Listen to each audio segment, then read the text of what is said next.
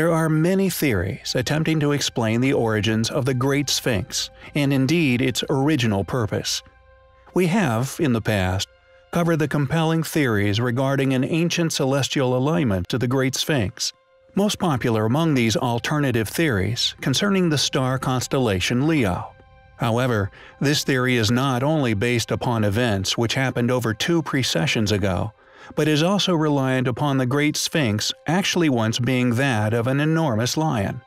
And although lions are mentioned in countless religious texts, ancient and also modern, with these beasts attributed to good deeds or evil, there actually exists another, and we feel more compelling theory regarding the Sphinx's true identity, purpose, and indeed its age.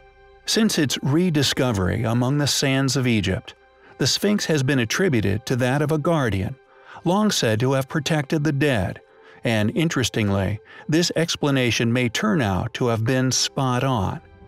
The Sphinx, although now possessing a human head, its form is noticeably out of proportion. If one indeed perceives it as a past guardian of the dead, and the underworld in which they dwell, then the Sphinx would have been in fact a dog, or more specifically, Anubis. Additionally, if the Sphinx did once indeed face a star in our night skies, then logically, there would only be one of 2 stars in which the dog would face, both held in high regard for untold millennia, one of which of course being Sirius, the other known as the little dog star Procyon. Interestingly, the star Sirius is held in high regard by many ancient cultures, some which insist that we were once visited by gods, locating from this particular star constellation. And with ancient Egyptian art drenched in mysterious beings, all attributed as gods who came from the heavens, it could be postulated that the Sphinx was guarding the entrance to what they perceived as the underworld, or the realm in which the gods came from. What supports this theory and the possible concealment of this knowledge is the apparent destruction, and now absence, of any identifiable dog-like sphinxes left anywhere on Earth. Anthony West once brought the water controversy theory into the public domain, a theory he has done extremely well from. This evidence has long been used as a form of evidence that the Sphinx is much older than currently claimed, and due to the absence of this erosion on the Great Pyramids, also used it to claim it is much older.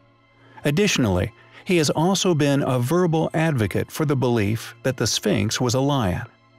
Worrying, however, regarding his motives, if this were indeed the case, then any compelling connections with the function of the Sphinx, the entrance beneath, and the pyramids, each made to specific sizes in relation to the distance of Orion stars, would be merely impossible to make. However, and what is most concerning, is that with a little research of ancient texts, it soon becomes apparent that the Sphinx was once surrounded by a body of water, conveniently named the Lake of the Jackal, or Anubis Lake.